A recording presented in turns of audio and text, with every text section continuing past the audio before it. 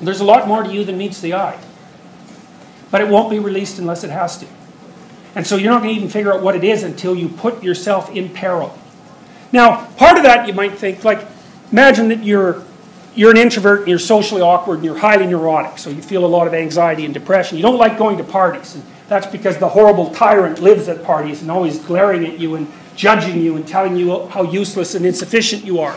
And so you go there and you don't even look at people because you know that if you did look at them, you'd just see the face of the judgmental tyrant, which, by the way, you wouldn't if you actually looked at them, but you won't because you avoid. And so you're going to go there and you're going to put yourself in this terrible situation, and if you're lucky and you're a bit awake, then you're going to incorporate all sorts of information from the external world that will help you develop your social skills and make you more sophisticated. And even if that doesn't happen, you're going to learn that you can tolerate your own fear. And you might say, well, what's better? To not be afraid or to know that you can handle being afraid? And obviously to not be afraid. But give that up, because that ain't happening.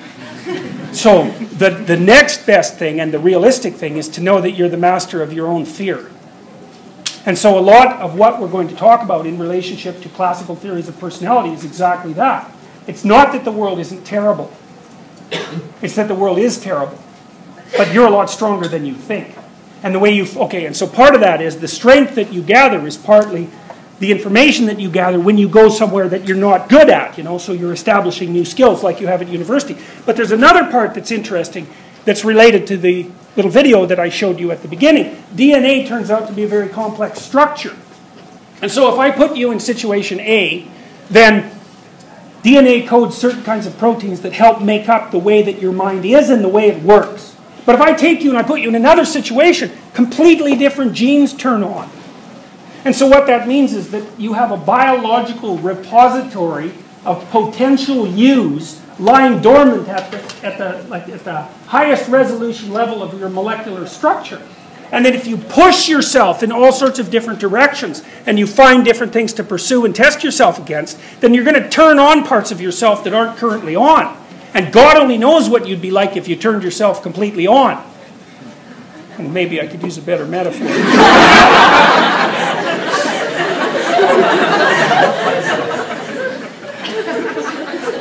You know, if there's a initiation archetype, which I kind of just described to you, which is, you can do this to yourself. I'll tell you how. And this is a good way to live. It beats the alternative anyway, so, which is like the definition of a good way to live. So imagine you're trying to pursue something. So you got a goal. That's a good thing. You got to have a goal. And you don't want to hold on to that too tightly because you might be wrong. So you've got to be willing to let that go and have a different goal. But you need a goal. And then, you know, while you're pursuing the goal, you're going to find out that there's some obstacles in your path, obviously. And maybe some of those obstacles are of a frightening type. Or maybe they're even of a disgusting type. You might say, I don't want to turn into that kind of person. So those of you who are sort of socialist, utopian left-wingers might think that way about business people. It's like I would recommend that you get over it as rapidly as possible. So anyways, you might think there's no way I'm going to act that way. So you've sort of put it off limits, say. Or maybe you're afraid to do what you need to do next. Well, here's a rule. Don't avoid doing things because they make you feel negative emotion if you have to do those things in order to pursue your goals. In fact, you should do exactly the opposite. So let's say you're pursuing a goal and you find that you're afraid about something and so you're avoiding it. The first thing you should think is, aha! Look! I'm afraid of something and I'm avoiding it. Dragon. Treasure. Exactly there. And that's exactly right. It's precisely right. If you're afraid of the thing, then what that means is that you're not developed enough to handle it. And you need to be. So you should think about that as a discovery, like a positive discovery. You found out where you have a weakness, and you're now able to address it. So, you know, if you're an introvert and you think, it's Friday night, I could go to this party, but, you know, I really don't want to. Then you think, oh, that means I should go. And that's exactly right, because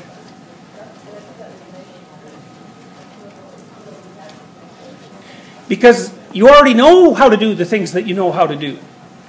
And it's the things that you don't know how to do that bother you and oppress you. And of course those things are going to be difficult to learn about. But you need to learn about them because you need to get yourself all switched on. How's that? Switched on. Because then you'll be able to tolerate the fact that life is fundamentally suffering. And so you don't The world doesn't get safer as you develop. In fact, quite the contrary. You just get more competent.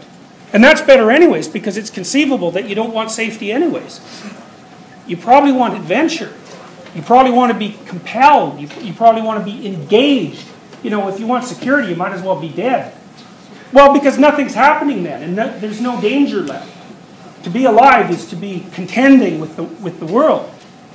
And you want to be the best at that you can possibly be. And that's partly what we're going to learn about as we go through the entire course, but certainly the elements that have to do with clinical psychology. Because all of them circulate around this fundamental theme. They have to, because it's the fundamental story of mankind. And we want to know what that fundamental story is, because you're all human, and you need to know the story. When things fall apart, it's not like you just fall apart psychologically. It's not just a psychological condition. You know, if someone's betrayed you deeply, that might be because you're naive and unready, and maybe that's a psychological element. Maybe you're just young and you don't know better, and you couldn't. But there's also the real fact of the problem that you have in fact been betrayed, and now you don't know what to do. So there's reality in it as well as just what's psychological. And so one of the ways that you might construe personality theories that have to deal with a description of the way people are and a description of how they might move towards mental health is that they're maps that tell you how to, they're maps of that landscape that tell you how to orient yourself so that you can succeed. And even better, and this is a Piagetian idea, it's not only so that you can succeed, it's so that you can succeed in a way that your family succeeds, so that they can succeed in a way that society succeeds, so that everything works better at the same time. And that's really success.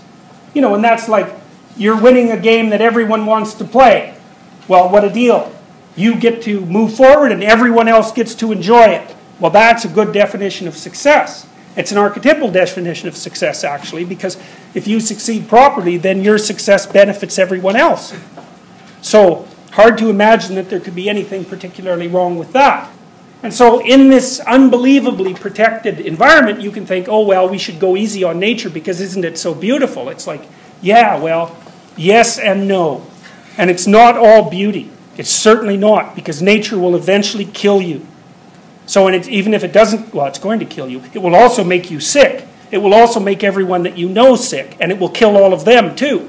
So it's not such a bad thing to have a little bit of empathy for human beings, given that we have to contend with that. And if we're destroying everything, which we're not, it's also returning the favor. So, all right, so there's the substrata. At the bottom of things, there's this terrible monster. But it hoards gold, and so encountering it, defeating it, challenging it, facing it, can be unbelievably productive.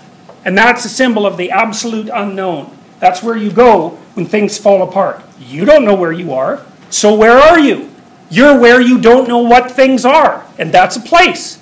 And what's interesting about it is that there are rules to act in that place. And that's what's so helpful, because, if you're in a place and you don't know what to do, and that's that, you're done. But if there's a pattern to what you can do in a circumstance like that, then you land on your feet and you're ready to contend, and maybe the trip down into the underworld is something you can undertake on your own accord, and you can come back with the treasure instead of ending up as dragon food or worse. And then when you're conceptualizing your relationship to other people, well, let's say to society, first of all, it's like, yeah, obviously you face a tyrant. Of course you do. But that isn't all you face, and you need to be grateful for what you've been given by your culture. And you actually have to understand what that culture is, because it's you. And if you don't rescue that part of you and that part of the culture, then everything gets dead and stale and tyrannical, and everything goes immediately to hell. And that's not a good thing. And then with regards to nature, well, you obviously have to appreciate the positive element of nature, and you have to enter into a relationship with it. But you don't bloody well want to forget that, things are out to get you. And you have to be intelligent and ready and awake so that you can prevail against that. And you have to be grateful for what you've been offered by other people and by the tremendous efforts of all of human culture across all of time that's put you in a position where you're so unbelievably privileged and have so many opportunities at your disposal. Well, so that's kind of the archetypal story of human beings. We always face nature. And it's always on our side. We always face our culture. It's always on our side. And we always have ourselves and those things that are arrayed against us, internally, externally. And that's the, you could say that's the existential world. It's the world of drama. And the things that are really compelling to you as means of communicating, use those categories to provide you with information. Because what you're trying to figure out is, if that's the landscape that makes up your being, so that's a phenomenological idea, how is it that you weave your way through it?